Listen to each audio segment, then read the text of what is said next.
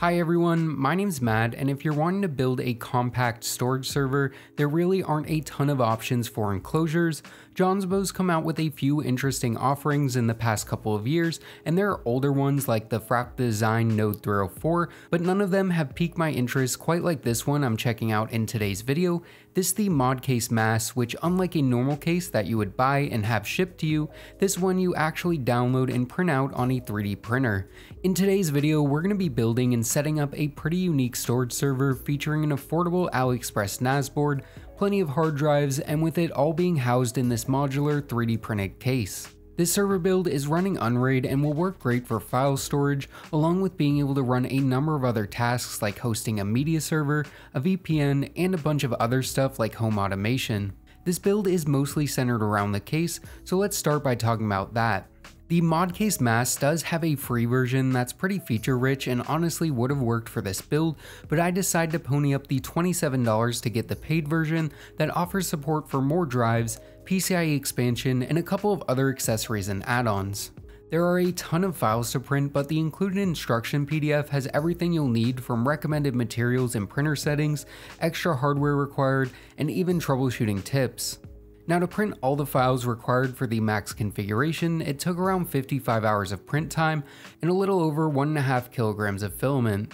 Now keep in mind that these numbers are with 0 failed prints and on a fast printer. Specifically, I'm using this X1 Carbon that Bamboo Labs provided for me to make some videos with. I'll be talking about this printer more later in the video, but the TLDR is this printer very much lives up to the hype. I printed in a number of different materials including PLA, PETG, and ABS, and believe it or not, even with well over 100 hours of print time, I have had 0 failed prints and have had to spend exactly 0 time on calibrating or bed leveling. Periodic maintenance is required, but this printer just works, which is an incredible thing to experience after using less advanced printers. So I printed out all these parts in white ABS, but the cool thing about this being 3D printed and modular is that you can customize it with various colors of filament. Now there are a ton of pieces as you can see on screen, so let's just focus on these 4 first, which make up the main chamber. All of these pieces are held together with number 4 by 3/4 inch screws, but you can also use ones like these M3 by 20mm that you can get enough of for only a couple of bucks on AliExpress. With the main chamber together, I popped in these clips into the 4 slots on each side. These are used in a number of places on this case and work incredibly well. They allow for a toolless but secure mounting of parts and panels and are very satisfying to use. The drive cage that holds up to 5 3.5 inch drives is printed in 2 parts and has to be screwed together with 4 screws. This can go above or below the main chamber, but I'd recommend below if you're filling it up with a bunch of drives to keep the center of gravity low.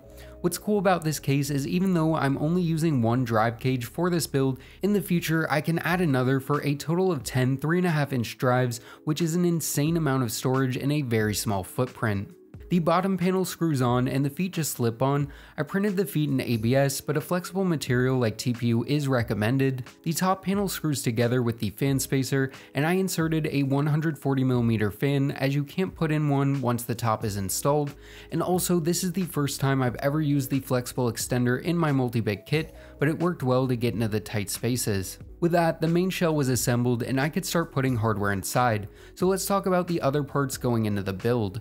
Inside of this box is an ITX board that is perfect for a server build like this one. For $120 on AliExpress, you can get this ITX board that features an integrated Intel N100 CPU and cooler. Now, the N100 isn't anything amazing performance-wise, but for a storage server like this, it'll work out great. Also, the M100 has onboard graphics along with pretty good power efficiency. The motherboard it's attached to has a ton of features like dual M.2 slots, 6 SATA ports, and 4 2.5 gig networking ports, which is awesome to see. There's also 1 PCIe slot that could be used to add more SATA ports if you're wanting to go up to 10 3.5 inch drives. Unfortunately, this board only supports a single SODIMM RAM stick and it uses pricey DDR5. Speaking of which, I just grabbed a 16GB stick of basic Team Group SODIMM DDR5 running at 4800 MHz. This board officially supports up to 32GB, but 16GB should be plenty for a build like this. In the M.2 slots, I'm throwing in 2 random 500GB NVMe SSDs that I had on hand. one from Western Digital and the other from MSI. Now, I'll be talking about how I'll use these in the software section, but these will not be used for the OS because the operating system is actually going on this USB 3 drive that will plug into the internal USB port here. Unraid is designed to run off of a USB drive, and it's actually better to use a USB 2 drive instead of USB 3 from my understanding, as they get less hot. With everything in the board, I could pop in the IO shield, which fit pretty well, and lower the board into place and attach it with 4 screws that are the larger type, like what you'd use for a power supply. For hard drives, I actually have 4 left over from my first storage server build, which are these 8TB Seagate drives that I shucked from external drives. These are SMR drives, which is not at all ideal for a server build, but actually work out okay for Unraid, but definitely shouldn't be used with ZFS and TrueNAS. These install into these basic drive caddies, which again were printed in ABS, but would be more ideal in TPU. Then these could be slid in one at a time into 4 of the 5 slots. Then I realized I had the bottom chamber facing the wrong way, so I had to remove 4 screws, flip it around like this, then put the screws back in. Next, I popped on this cover that prevents the drives from sliding out and tried to use the thumb screws, but ended up just needing to use a regular screwdriver and then attach the optional handle. With that done, I threw in another 140mm fan in this slot and covered it with this cover. The final part to go in was this 650W SFX power supply from FSP. I don't really recommend this specific unit for a build like this, but I had it on hand, and even though it is overkill, it works out fine. With that being said, I do recommend you use a modular unit like this one because space is limited. Then it was just a matter of wiring everything up and popping on all the panels. With the full build done, this was looking pretty nice in my opinion, and from afar, I don't think you'd know this case is 3D printed. Also, for a power button, you have a few different options. One is just buying a power button like this one, or the option I went with, which is soldering a few jumper wires to an MX style mechanical switch and using that, which works out great and is very cheap if you have an extra switch and wire on hand. Powering the system on for the first time, I was happy to see it booted right into BIOS, and I was able to confirm that everything was being detected and meant I was ready to install the OS. I decided to go with Unraid because of the drives I'm using, along with the fact expanding the array is very easy to do in the future compared to using something like ZFS and TrueNAS. Just as a disclaimer, this is not a tutorial and I'm not an expert, so I'll leave a few guides linked down below, but I will go over the general process. Now, Unraid is a paid OS, but you can try it out for 30 days for free to see if you like it or not, which I think is awesome.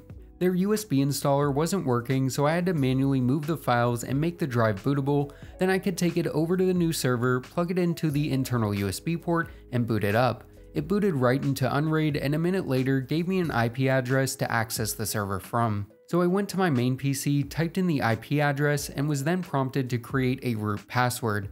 Then I signed in to start the 30-day trial and was sent right into Unraid. I first enabled dark mode and then selected an image to represent my server. Then it was time to create an array. You can have up to 2 parity drives, which I would normally recommend, but because this build is just for testing, I only selected to have 1 parity drive, meaning I'll have the capacity of 3 8TB drives and will be able to lose any one drive without losing any data.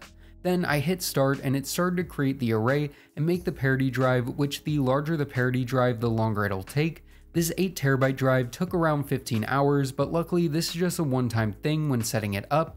I also had to format one of the drives that was listed as unmountable. Then I could stop the array and add a new cache pool that uses both of the 500GB SSDs, and from my understanding these will be mirrored by default, meaning there will be some protection in the case of a drive failure. Now I won't be using these as a write cache for the array, instead I think it would be best used to hold VMs and app data that would benefit from a faster SSD. For example, in a media server like Plex, you can have all the video files on the main array, but have the app data like covers and metadata set to be stored in cache, which can speed up the Plex interface compared to having everything on spinning hard drives. So with those set up, it's now time to create a share and install some apps. I just quickly went through and made a basic share and then created a user so I was able to access that share. I then put the server IP into File Explorer and entered in my new user credentials. This gave me access to the array and I tested it by transferring over a random video file to make sure it was working. Now you can move files over manually, but there are ways to automate things like backups from your PC or even smartphone to a server like this to make sure you have your data in multiple places. I then decided to mess around with some of the apps just to give you a couple examples of what you could do. I quickly installed Plex, which allows you to host and stream your own content.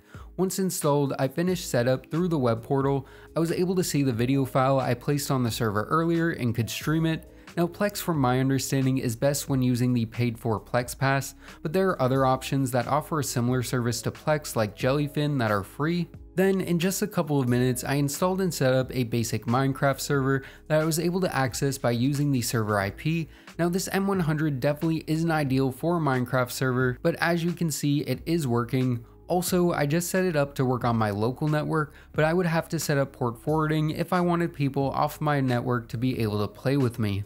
So those were just a couple of quick examples, but the sky's the limit in terms of what you're able to do with a home server like this one. You could do home automation through Home Assistant, you could install Pi-hole to block ads network-wide, or even host your own website directly from your server. The possibilities are basically endless, and it's pretty fun to learn and experiment with this kind of stuff if you're a nerd like me. In terms of power consumption, it was honestly a bit higher than I expected, with an idle power draw of around 25 watts with the drive spun down and 42 with them spun up.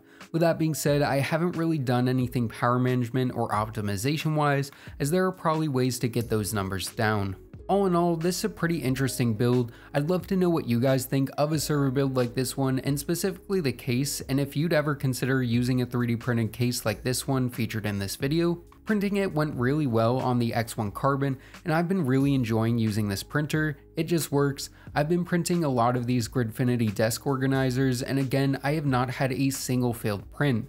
With that being said, the X1C is pretty pricey, and most people would be better off with the $600 P1S or even the $330 A1 if you don't care about printing materials like ABS. Also, the AMS system is pretty great. I honestly thought it was kind of a gimmick going into it, and while I haven't done much multicolor printing, I found it super convenient for having multiple filament types like 1 slot ABS, 1 slot PLA, and 1 support material to easily switch between them.